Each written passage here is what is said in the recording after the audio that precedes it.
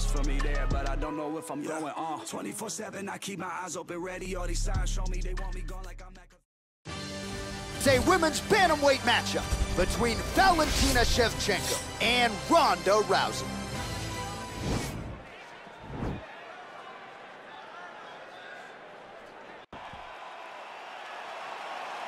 Ready? You ready to fight? All right, here we go, round one, the classically trained striker versus the decorated grappler. A lot of people have compared this matchup to Amanda Nunes versus Ronda Rousey, and I think it's probably an appropriate comparison. Yes, it's very appropriate, because you remember, Amanda was always creating space and never being where Ronda expected her to be. So she needs to do the same thing. She's such a high-level striker.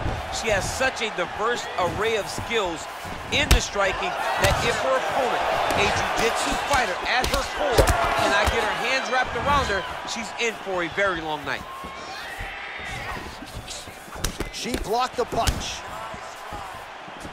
There's no give on that leg kick. Oh, beautiful straight punch there. She is putting it all together here tonight. She caught the leg. Earlier, maybe might have gone for the takedown. Oh, you can never know what you're gonna see with this young lady. Is she gonna finish the fight? Now goes in and secures the takedown.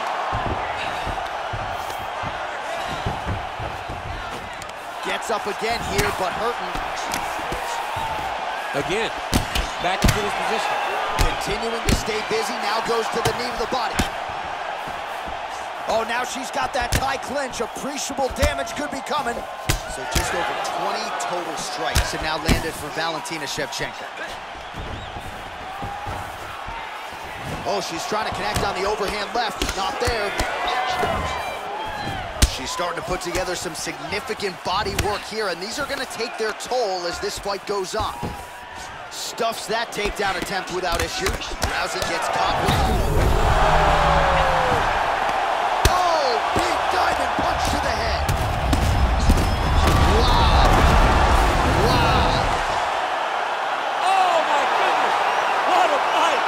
That was a good stoppage by the referee. She was not effectively defending herself, and the opponent was doing some real damage. It became a dangerous situation. I think it's the right call by the official, and she will live to fight another day. All right, we'll take a look back at some of the pictures from this one, and she had it all going on tonight, but certainly her boxing was on point. Her boxing always is what allows her to dictate the pace of fights. Finally, she landed the strike that ended the night of her opponent.